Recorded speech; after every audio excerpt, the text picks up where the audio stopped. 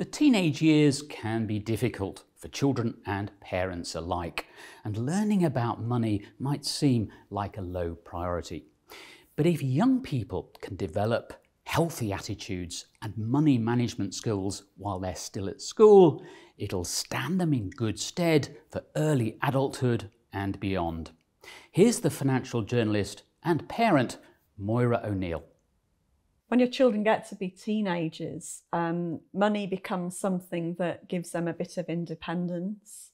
And I think it's very important that they start learning to manage that, because in the blink of an eye, they'll be adults and they'll be away in higher education or starting their first job, and they will need to know how to manage money. So, need to open a bank account for them, get them a cash card, teach them about things like the minimum wage. If they're going to go and get a job, they can start thinking about what they might be paid.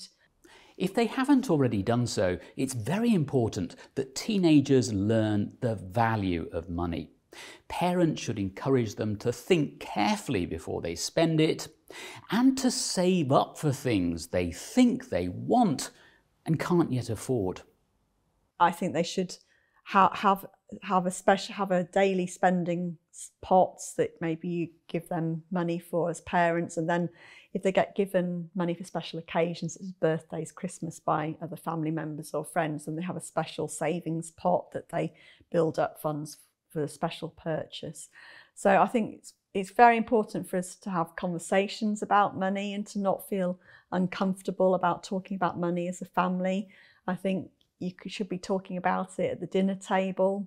Things like pensions, long-term savings, retirement, the stock market, cryptocurrency, all of those things a teenager might come into contact with on social media. As Moira O'Neill says, whether you like it or not, social media will play a big part in your teenagers' financial education. They'll see other people making a quick killing on, say, Bitcoin or the latest hot stocks.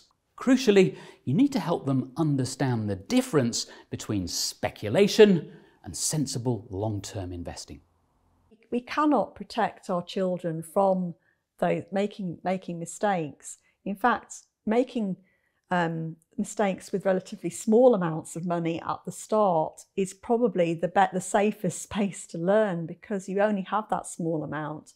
And therefore, I would just encourage them to get involved and to to spread their money around and experiment a bit, and give them a few years of doing that, and then they'll be well set for a lifetime of investing, because it's not just age 20 to 25, you potentially investing until you're 80. And so lessons learned at the start will be incredibly valuable. Of course, young people generally like watching video.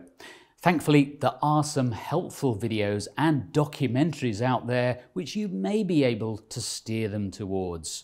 You'll be doing them a great favour if you do.